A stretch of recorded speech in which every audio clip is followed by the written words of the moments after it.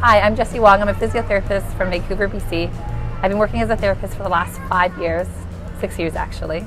And I became a therapist because I wanted to help empower people to become the best versions of themselves.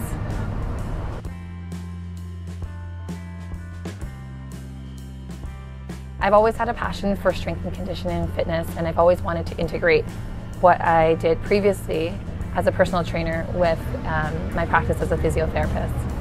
I always found that being able to give people the tools, teach them how to move well, it's quite empowering. It's something that they can do on their own, and it also gives them the freedom of being in charge of their own health. And I think that's quite powerful because they don't always have to rely on an external factor. They don't have to rely on a therapist all the time.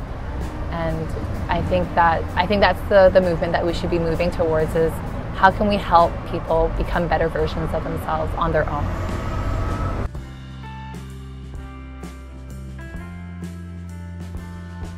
When I first started working as a new grad, I actually used a lot of electrical modalities. I used a lot of heat pads, a lot of passive modalities, and then tried to incorporate, those pivoms and pavums, which are small little movements of the joints. I didn't really know what I was doing, and because I felt like I had to do it because that's what we learned in school. And now at our clinics, we don't even have any electrical modalities. I focus more on listening to what the goals are of the client, and really focusing on that. And essentially, how I treat is based off of what they want, and less about what I feel like what I thought they needed.